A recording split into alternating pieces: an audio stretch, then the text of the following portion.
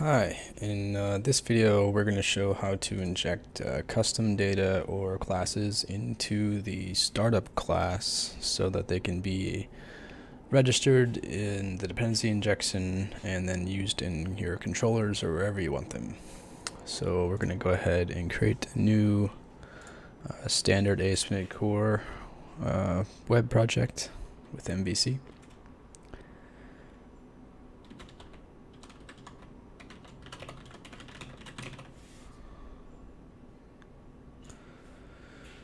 We'll choose Web API.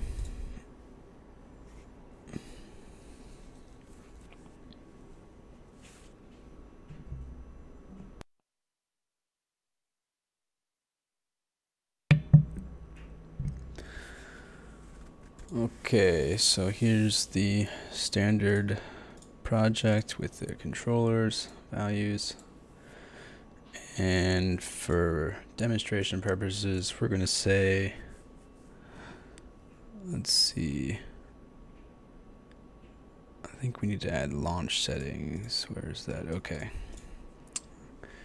in here. So you can do this in two ways. You can either edit the launch and you can add command arguments to the JSON file. I'm going to go ahead and do it through the GUI. So just go open up the properties for the web application. If you go down here and click debug and select the web app, we're just going to pass ABC 1, 2, 3. Doesn't really matter. Go ahead and save that. And you can see that it updated the command line args for the web application right here.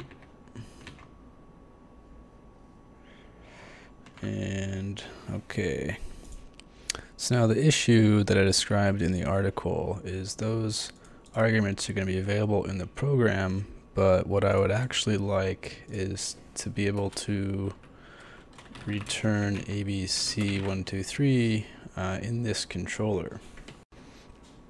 So how are we going to do that? As I mentioned in the article, the trick is to actually call ConfigureServices before you call it in the startup. I guess it's not, at least it wasn't to me, clear that this method can be called whenever at different points in the application lifecycle, and all it does is configure the IOC container, but it doesn't mean it can only be called in the startup class. So we'll see, it's already adding things like Insights telemetry and MVC, but we'll be adding our own. So let's go ahead and add a new folder for our custom classes. We'll just call it custom, while adding a new interface. Let's see, make this public. I'll have, I don't know, some string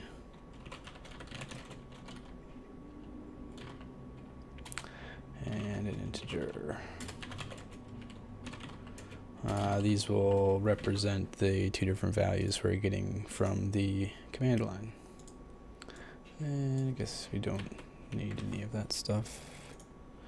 Let's go add the concrete implementation.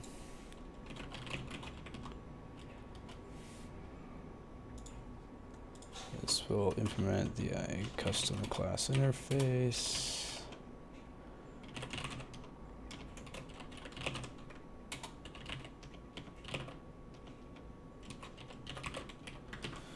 Okay, so now you got any class, just whatever shape we think we need to hold the information we're going to pass to our constructor. So then in the program JSON, we'll get the arguments. Okay, string, I think it was the first. And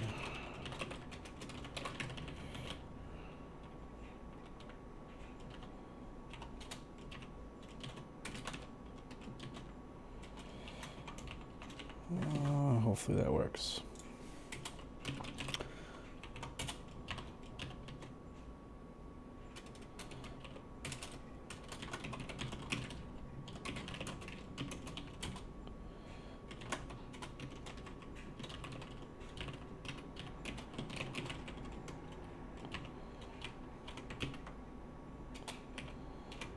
So right here we are saying whenever someone requests an instance of iCustomClass, give them the instance we're going to create right here. Just going to use object initializer to set these values.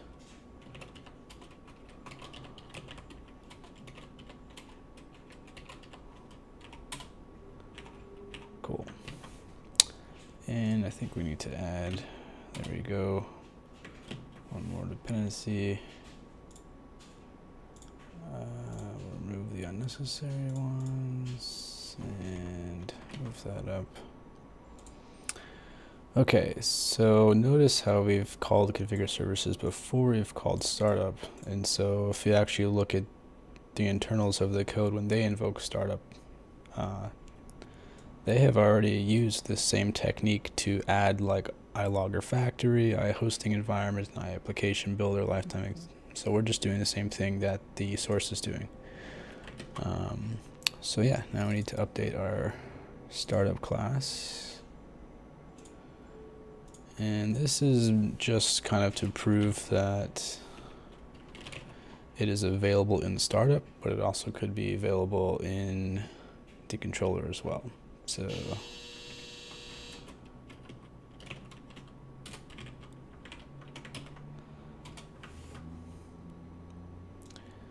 So you can add it to the constructor and the configure, but you cannot add it to ConfigureServices. This one has to be a method with a single argument, as far as I remember. So we can add some breakpoints here for the future. And then we'll go ahead and update the constructor of this controller.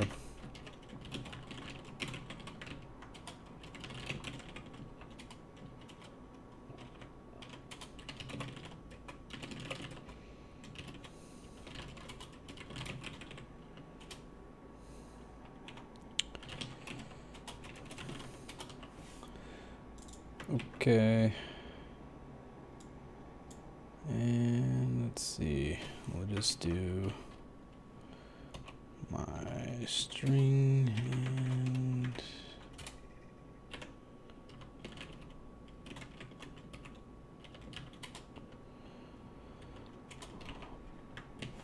okay. So hopefully this works. Let's add our breakpoint in the constructor.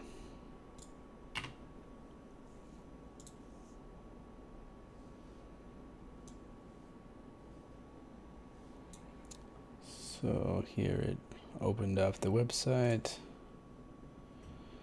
Oh, and it looks like we have, we're loading some symbols. Okay, let's close this module window, make it more space. So you can see here we've already gotten past, oh, I must have already passed the program.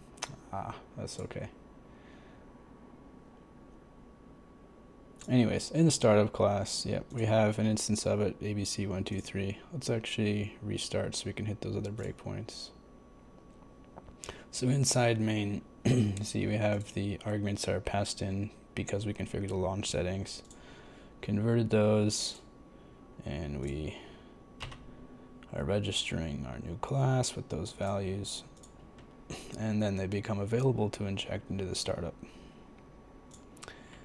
Now normally you would use this kind of lower level iCustom class and instruct a new, maybe more important object to go into your controller, but we could just use the same one for now.